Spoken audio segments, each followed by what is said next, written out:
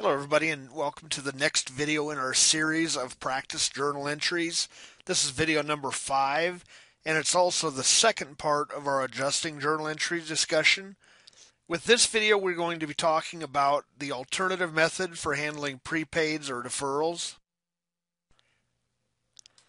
So for one final video we're going to be talking about the rules for journal entries. Just as a reminder, the debits are always found on the left side, and they're always going to come first. The credits are always found on the right side, and they're going to be coming after all of the debits. Remember that there can be a different quantity of debit or credit entries, but the total dollars of all debits must equal the total dollars of all credits. So now we'll go through the reminder of the normal balance rules. Your debit accounts, remember the dead mnemonic, your debit accounts include expenses, assets, and dividends.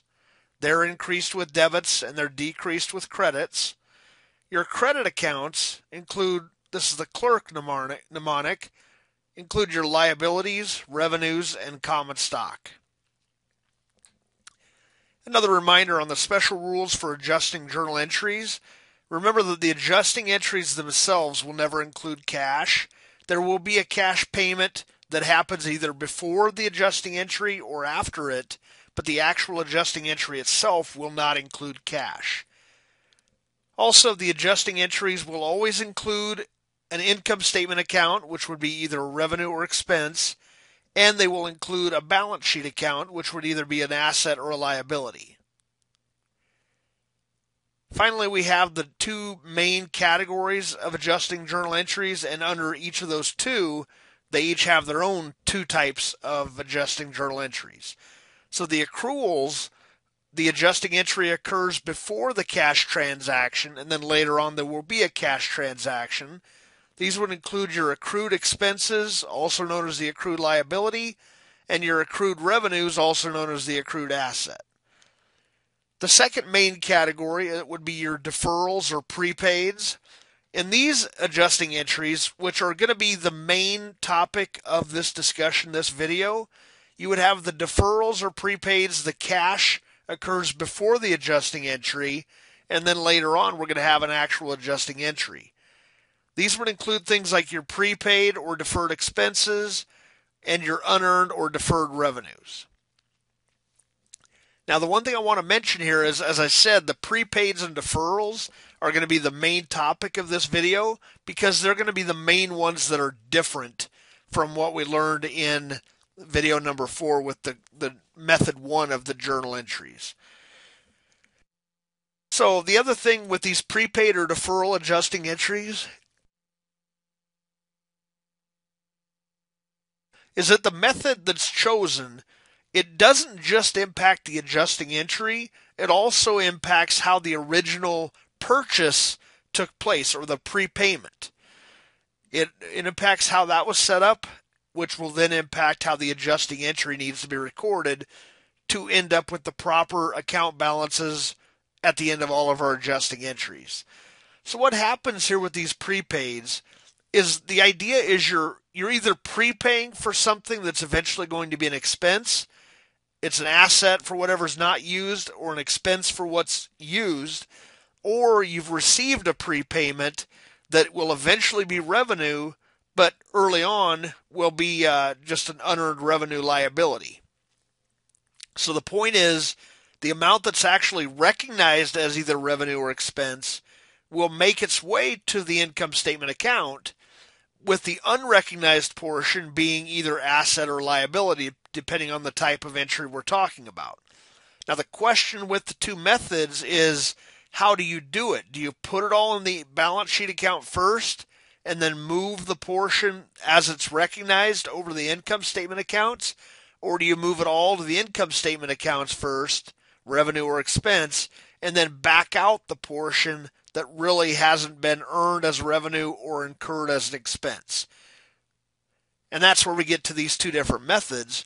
Method 1 that we talked about in video number 4, the standard method, it reports the full prepaid amount as either an asset or a liability, depending on which one it is, and then only the portion that's been earned as a revenue or incurred as an expense gets moved over to those income statement accounts.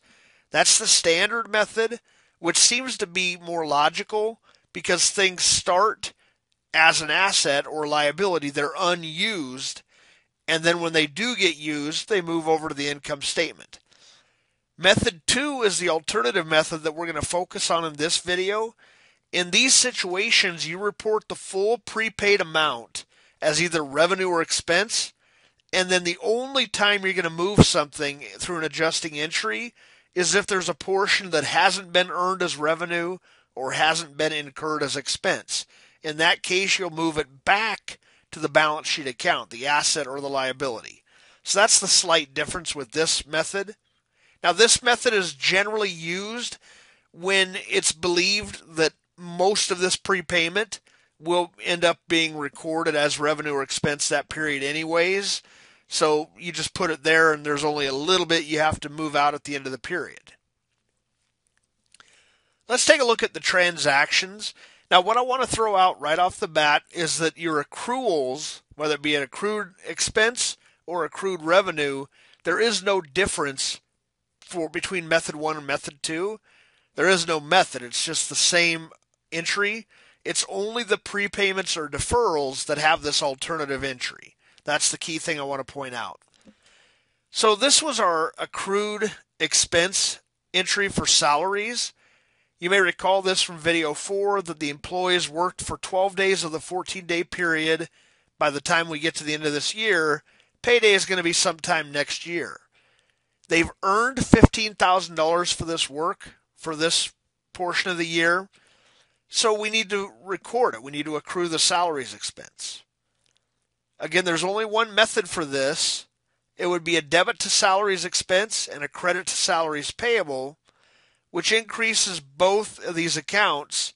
So we're going to use their normal balance to increase them. Expenses have a normal debit balance.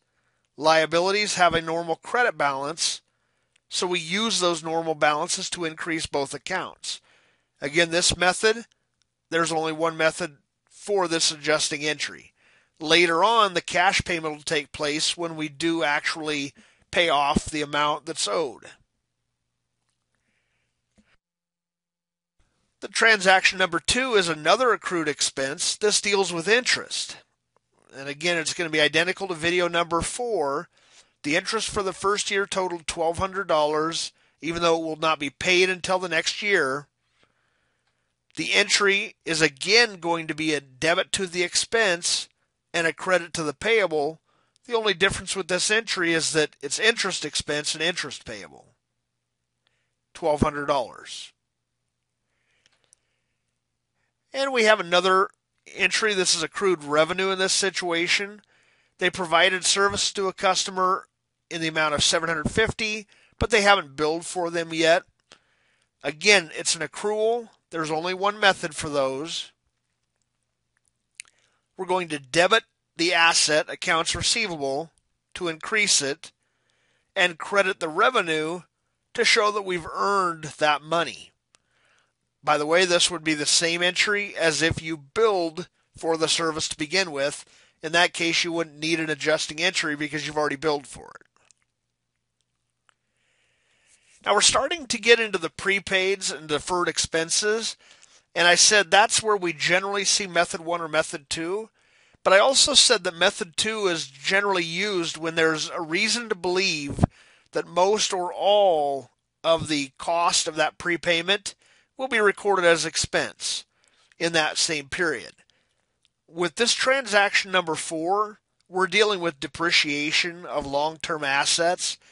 So in this case, 3 years ago, they bought equipment for $100,000. It's expected to last 10 years and be used equally over each of those 10 years. So they depreciate the same amount each year. 100,000 divided by 10 years is 10,000. So this is a prepaid deferred expense entry. But what I want to mention here is that this is one of the exceptions where even though it's a prepayment, there really is no different method 1 or method 2. And the reason is that there's certainly no reason to believe we're going to use up all of this amount in period 1. It's going to be 10 years before this is all used up. So we don't want to record it all as an expense right off the bat. So the initial entry would have been to debit equipment for $100,000, credit cash for $100,000 to show the payment. The adjusting journal entry for every year, this, you may recall this from video 4, we're debiting depreciation expense to increase it, and we're crediting the accumulated depreciation contra asset. In video 4, we talked about how that one basically offsets the asset's value. So it's a contra asset. It has the opposite normal balance of an asset itself. Therefore, it has a normal credit balance. We're increasing this account with a credit, but later on the balance sheet, we'll see that that actually reduces the asset's net book value. Again, we talked about that in video 4. This is the journal entry, the adjusting journal entry that we would do each period. Nothing special with it. It's no method 1 or no method 2. Now let's talk about the first entry that does have a difference. This is transaction number 5 with supplies, and there's a prepayment for these supplies. So notice that they're going to give you a few different amounts.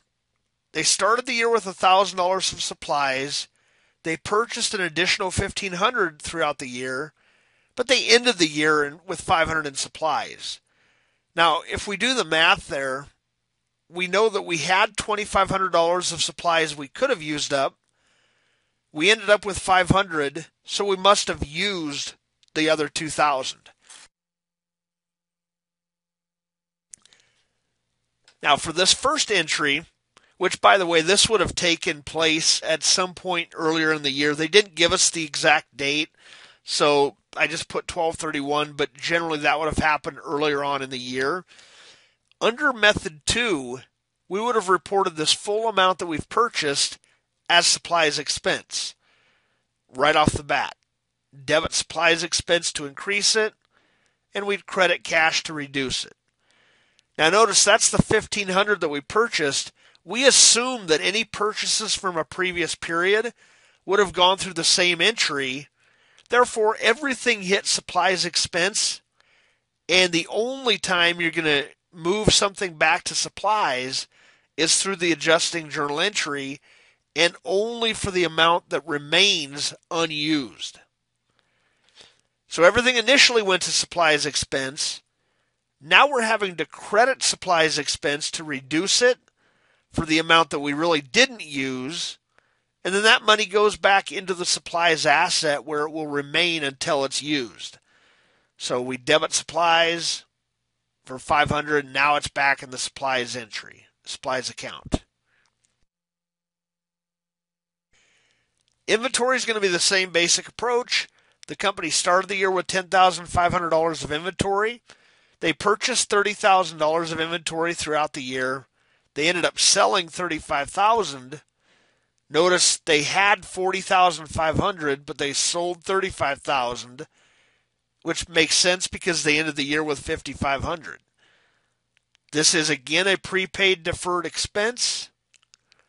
The initial entry would have debited cost of goods sold for $30,000, credited cash for $30,000 to show the payment. We're reporting it all as the expense right off the bat.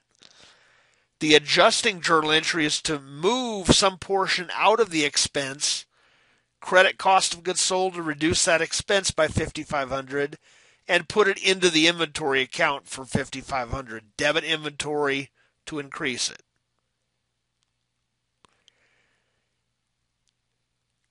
Rent expense would be the same thing. Transaction number 7. We paid $12,000 in rent for the period of July 1st through June 30th.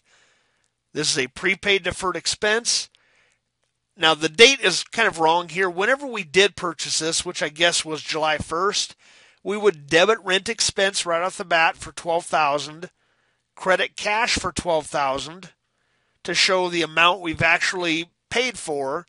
Again, that's assuming it's all going to rent expense, even though we know that not all of it's going to be used this period. At the end of the period, we have the adjusting entry to move the portion that we have not used out of rent expense with a credit to reduce it and into the prepaid rent asset for $6,000 to increase that asset. It'll sit there because it hasn't been used. And now we're talking about prepaid insurance. Another basically identical situation. It's prepaid expense. In this case, we had $300 per month for insurance. By December 31st, the end of the period, they still had 7 months that had not been recorded but had been used up. We want to record the adjusting entry, but remember, since we're under method 2, we need to adjust the portion that has not been used. 7 months have been used, so 5 months have not been used. 5 months times $300 per month, we're going to see $1,500 has not been used. But method 2 requires us to debit the insurance expense for the full amount, credit cash to show the payment, and the adjusting entry is to pull back the portion of the insurance expense that we really did not use yet this period. So we debit prepaid insurance to add it back into the asset, credit insurance expense to reduce it, and we're good to go there. And the final adjusting entry we'll talk about is the revenue side. It's still a deferred revenue, the unearned or deferred revenue. In this case, the company had previously collected $5,000 in advance for services they were going to provide this year. At the end of the year, they had earned $3,000 of that amount, which means they did not earn the other $2,000. So the initial entry, when they collected the money, would have debited cash to increase it for $5,000, credited revenue to increase that for $5,000. That assumes that, hey, maybe they're going to earn all that revenue that period. But at the end of the period, we find out, no, they did not. So we're debiting revenue to decrease it for the amount we did not really earn. And the credit then goes to unearned revenue, which is a liability for that same $2,000 to show that, hey, we owe the customer something. So that should give you a good look into the adjusting entries under method 2, the alternative method. Hopefully this has helped to clarify some of these. I just want to mention that practice will help you considerably with these journal entries, whether it be the adjusting journal entries or regular ones. We will have additional videos talking about more journal entry examples. These examples will become progressively more complicated as we go through them, and there are going to be different classifications of journal entries. We've covered the adjusting entries. The next video is actually the closing entries. So thank you for your time, and I look forward to talking to you in our next video.